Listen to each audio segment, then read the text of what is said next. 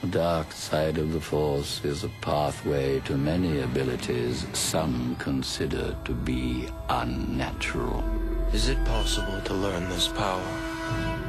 Not from a Jedi. I suppose coming to present the last episode of this saga, which is the history, is the story of your life in a way, almost. I mean, what sort of state of mind are you in, George? Well, I'm very relieved that they finally have finished it, and it's now one movie instead of 6. And it's fun to be back at Cannes, because many years ago, when I was at the Director's Fortnight here, is when I made the deal for Star Wars. And so it was born here, and I guess this is where the last big push is going to be, the last big presentation. Or the first presentation of the last film. Let's put it that way. I'm happy I don't have to compete with those films, because I probably wouldn't win. So, you know, it's nice to be able to be recognized and have the film be recognized without having to be in a contest. I'm not a big one for contests. Just being here is an honor, and so I hope all the films that are here feel that way. The Council wants you to report on all the Chancellor's dealings. That's treason. We are at war, Anakin. Very dangerous putting them together. I don't think the boy can handle it. I don't trust him. I need your help, son. I'm appointing you to be my personal representative on the Jedi Council. You're on this council, but we do not grant you the rank of master. Vous étiez là, Hayden Christensen. So, Hayden Christensen, you were there when George Lucas said, cut. You know, end of screen, you know, end of the filming. What did you feel when that happened? And what was George Lucas like at the time? It was a very overwhelming moment for myself, and I'm sure for George as well, for everybody involved. You know, it was the end. You know, it was very bittersweet. You know, everyone had a slight tear in their eye. You know, but so it goes. One of the original concepts was, how does a democracy turn itself into a dictatorship? On the personal level, it was, how does a good person turn into a bad person? And part of the observations of that is that most bad people think they're good people, and they're doing it for the right reason. And then the other core element of the movie is, again, condensing things down to very simple levels. And in this particular case, greed and self-centeredness being the root of a personality that will become so self-absorbed that it will, you know, hurt and corrode everyone around him. What? Obi-Wan and the Council don't trust me. Learn to know the dark side of the Force, and you will achieve a power greater than any Jedi. Who could have done this? Twisted by the dark side, young Skywalker has become. I feel so helpless.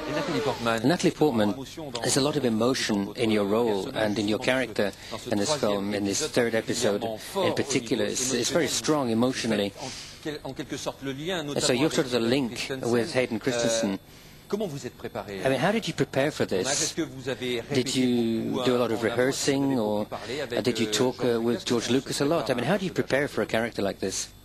Well, I think just the storyline of what they're going through is so strong that it's easy to relate to emotionally. And we did have rehearsal on this one, which we did more rehearsal on this one than the others, and we worked together. And also, having worked with Hayden before and knowing each other better, and that really added to it as well, because I think there was sort of a deeper level of, trust and understanding between us, and that definitely added to it. And I think it's really nice because those scenes give you sort of the other side to make it more ambiguous what evil means, because you see sort of a lighter, softer side to Anakin's, Hayden's character, and it really brings sort of a blurrier image of the line between, good and evil. I was really looking forward to this one, though a lot of it sort of rests on that transformation. I was very comfortable in the environment this go around. George did such a good job with really mapping out what that arc would be, and so really I just had to follow his lead and try not to screw it up, But I had good fun going to the dark side. Were you surprised that Anakin Skywalker and Darth Vader would become the central character of the series of the saga? It's the bad guy, in fact, who's the hero in this last film. Well, that has always been the original intent. If you think of the first 3 films as one film, which is what it was intended to be, Darth Vader comes in the front door, scares everybody, kills a few guys, and then you follow it through, and then you find out that Luke is his father, and then eventually it ends up with him not being the bad guy, but actually being a rather sad guy, and then eventually being the hero and killing the Emperor. That, if you saw it as one movie, that's the movie you'd see. And one of the problems I had is that Darth Vader became such an icon of evil that when it got split up over 6 years, the impact of him as a tragic character got lost.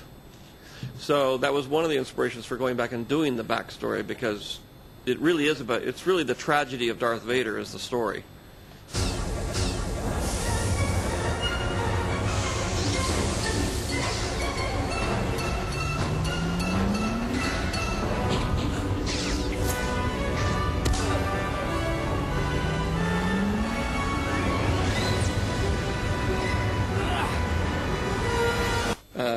Contrary to popular belief, never thought that it would go beyond the 3 movies. That note was made in 1977, and I said there were sequels, and there were 2 sequels that I'd already written. So the characters and the backstory and all that stuff had been written, but I felt that if I got through the 3, it would be a miracle, and that was going to be the end of it. The over 25 fan base is loyal to the first 3 films. And they are actually in their 30s and 40s now, so that they're in control of the media, they're in control of the web, they're in control of everything, basically. So mostly what you're hearing from are people over 25 years old. The films that those people don't like, which is the first 2, actually are very fanatically adored by the under 25-year-olds. And if you get on the web and you listen to these conversations, they are always at each other's throats. You're at the Cannes Film Festival, and this is the most media-covered event after the Olympics. Your picture is taken over and over and sold for thousands and thousands of dollars. How do you feel about, your image and your photo being worth so much? Go ahead, Sam. It's worth thousands of dollars? Really? Wow. I guess I should sign some things and sell them myself. You